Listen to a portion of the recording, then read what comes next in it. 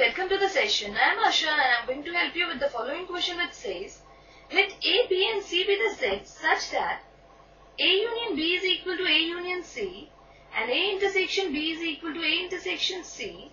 Show that B is equal to C. So first let us learn that if two sets A and B are equal, then the number of elements in set A is equal to the number of elements in set B. Also, the number of elements in A union B is equal to the number of elements in set A plus number of elements in set B minus number of elements which are in A intersection B. So with the help of these two ideas, we are going to solve the above problem. So, this is a key idea.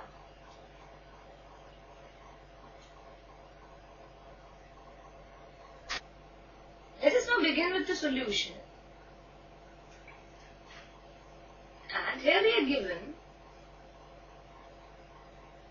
that A union B is equal to A union C. This implies that number of elements in A union B will be equal to the number of elements in A union C. This is our key idea. Again, number of elements in A union B can be written as number of elements in A plus number of elements in B minus number of elements in A intersection B is further equal to, now, number of elements in A union C can be written as number of elements in A plus number of elements in C minus number of elements in A intersection C.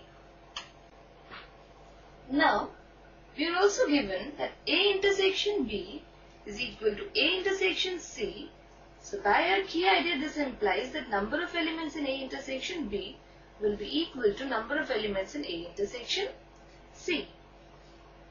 And now, by using this statement, it can further be written as number of elements in A plus number of elements in B minus replacing number of elements in A intersection B by number of elements in A intersection C.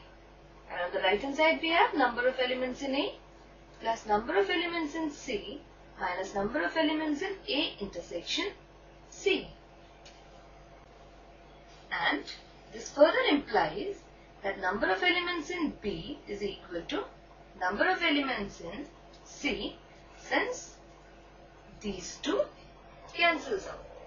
Now, let X belongs to A and Y belongs to B. Then this implies that X comma Y belongs to A union B and A union B is equal to A union C. This implies that X comma Y belongs to A union C. Thus we can say that